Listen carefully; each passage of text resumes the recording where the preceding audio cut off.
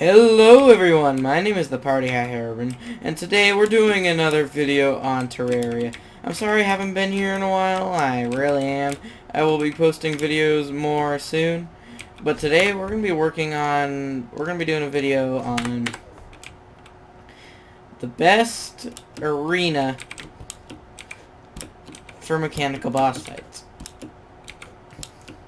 So this arena was originally made really quickly, but basically it's the same thing. So basically the main use about this arena is being able to fly, but fly infinitely, but still getting the dodge out of it when you need. So this arena lets you dodge. It allows you to keep Hermie boot speed for when you land on the platforms. And it also allows you to get healing from your heart lanterns and your campfires, while at the same time being able to use your grappling hook, Hermes boots, and Shield of Cthulhu to your advantage. The best part about this arena is that there's no actual block, so it's not like you can run into it. Well, there is only where you have the heart lanterns. But these heart lanterns aren't even used for anything besides healing. You can replace these with a lot of things. You won't be able to get these two items. I'll be replacing those with like this when I show you an example. Oh, I have beetle armor on. Let me go check. Well, let me talk to you guys. I'm gonna go get some armor. Yeah, this arena is pretty big. I mean, it's about the same as some other people's arenas. It's about 32 blocks this way, and 20 blocks up, and from this pillar, it's 32 to the other side. I made this in a hurry, so this isn't exact, but it's pretty much. I made this arena off the scale of this, which is fine which I think is fine. But you can literally make this arena. It's designed so you can have like a nice decoration at the bottom. You can have hammered platforms in the bottom like this to keep your banners. And I didn't think it'd take that long to kill a slime. But yeah, that way it's based off of 5 design here, and it also allows you to keep light on here, but also place campfires. You can place more than 2 heart lanterns, only I just did 2 just for simplicity. The heart lantern reaches up to about here, but that's why you can put 2 more at the top. And keep your campfires. It also allows you to keep light. And if you keep your world flat as I do, it's also really good. If you want me to actually start a new Let's Play on Terraria, I'd be delighted to. I'll actually finish this one instead of leaving it to die, because I'm actually going to take more responsibility about my YouTube channel and all that. But yeah, let me see what armor I got. Hey dudes, my audio messed up in this portion of it, so to sum it up, we got Mage Titanium armor, we got a Hurtful Crystal Storm. Those are the armor and weapons we're going to use. And the main accessories that you need are Frostbark boots, Shield of Cthulhu, or yeah, that's pretty much it. If you're this is more of an expert mode playthrough, remember. But normal mode, you can replace the Eye Cthulhu Shield with something else.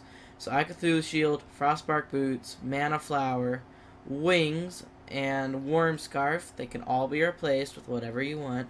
I'm just suggesting these for expert mode. In normal mode, they can be replaced with whatever you want. Make sure you have a lot of greater mana potions, which you can get from the wizard, which you can usually find underground right at the beginning of hard mode. So yeah, guys, this will pretty much skip to part of the video that will be a little bit of a huge cutoff, but hopefully you guys will understand. And yeah, see you guys in the video. Goodbye. Okay guys, I got the stuff. I managed to grab myself a mana flower. And, yeah, this is the basic setup I'm going. Oh, I can't use that. Okay, so, this stuff I'm going. Arcane Worm Scarf, Menacing Shield of Cthulhu. The prefixes don't matter that much, it's your preference, but here's the stuff I'm using. I couldn't find another accessory in time. But otherwise, I'm doing pretty good in terms of stuff. Okay, okay, I'll just wait. Once the slime stop hopping off the screen, yeah. Here we go. The trick about this arena is use your Shield of Cthulhu, your grappling hook to your ability. I haven't even been damaged once, but that could change if I don't be careful. Like right there, I wasn't careful, I just charged into it. Trick is to stay close to the heart lanterns, and whenever you need a quick dash in one direction. Basically, the trick here is to keep flying as well as you can. Because if you don't keep flying, you're doomed. I mean, that's why your pre-hard mode arenas usually suck. Because you need an arena, but you also don't want it to be so bad that you can't fly either. Like right here, this arena is only so you can use your grappling hook when needed. You never run out of flying power.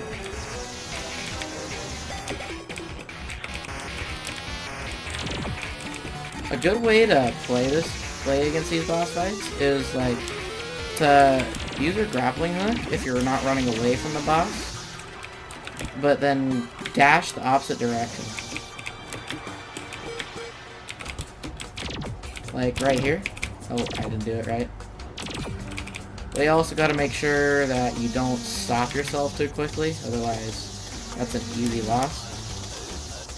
So like if you are falling and the fireball hits you, it's your fault. Because this arena is designed to help you. Because basically if you're flying, you're basically pretty much good. I mean, I suggest using titanium armor and a broken crystal storm, but if you were using another class, I understand why you wouldn't.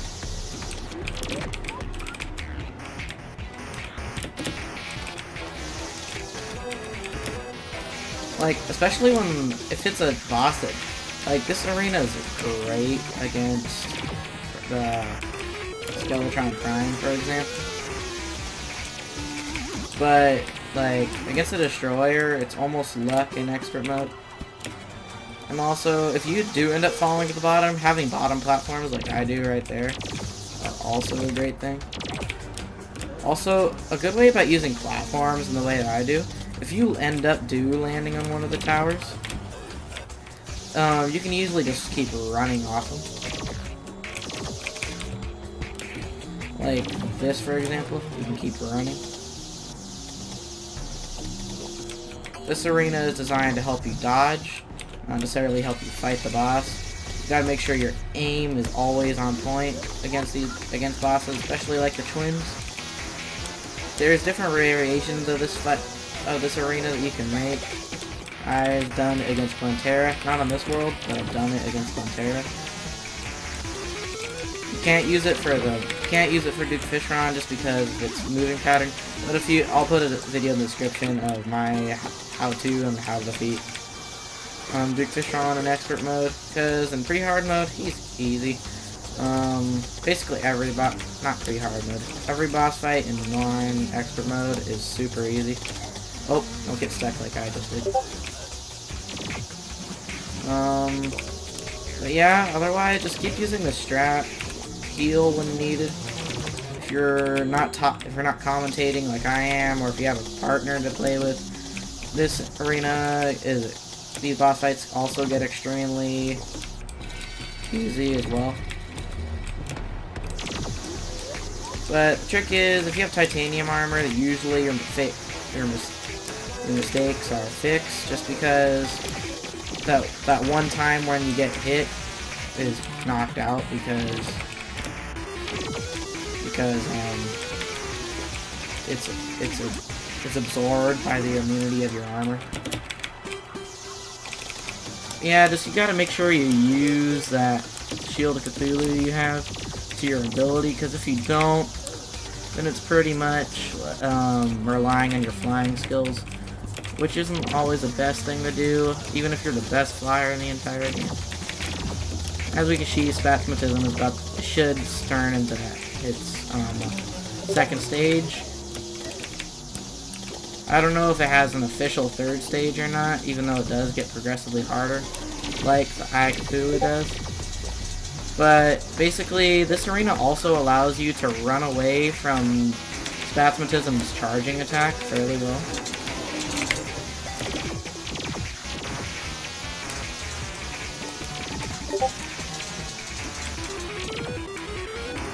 But if you're falling, if you're in a falling animation, that's the best way to dodge the twins charging attack. Because when you're flying up, you're much slower. As you see, my max speed when going up is 43, but when falling down, I'm usually at like 52, 53. When flying up, it's not usually that fast unless you're really good at flying. It just, for some reason, the Spasmatism tends to fly a lot slower when going down than going up. Like right here is a great time to use your grappling hook, that way just to get that extra boost of speed away from Spasmatism. Spasmatism is the only real challenge in this boss fight. Oh, I just stood in one place. But yeah, this boss fight, this arena is actually pretty good. I haven't used it against Moonlord yet, but I will make a video to see if you guys want, if it works against Moonlord. But you guys can also try it on your own. It wouldn't hurt trying it on your own. It just helps. This arena just helps you keep your distance, keep your speed, and not mess up in general. And remember, if you're in expert mode and you have the Shield of Cthulhu, you can easily just dodge into an enemy if you see that they're going to hit you, like I do sometimes. Like if I have to. I didn't get away from them far enough. That's when I should have used my grappling hook. Like a grappling hook ability in this arena is so OP. It just helps you get away from a boss fight so easily.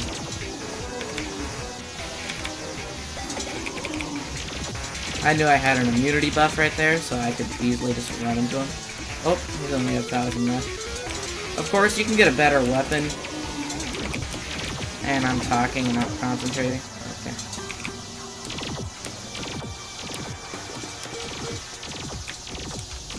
Okay, this is where this boss fight will start to get hard, especially if I'm not careful.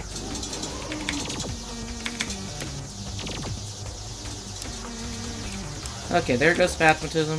Now I just need to, hopefully, you don't really need to worry about Retinizer that much.